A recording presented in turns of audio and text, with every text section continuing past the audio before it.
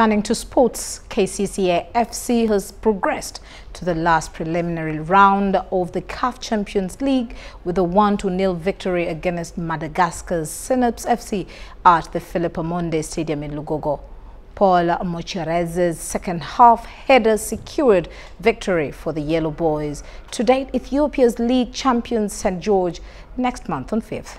KCCA came to this game with an away crucial goal that decided the fate of the two sides.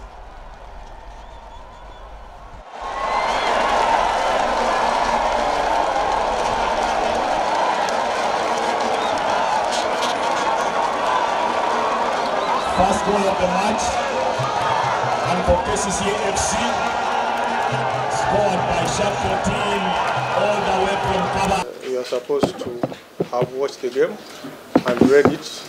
The bottom line, we played well against a very good passing team, which I've always advocated for. And you could see the association of our players when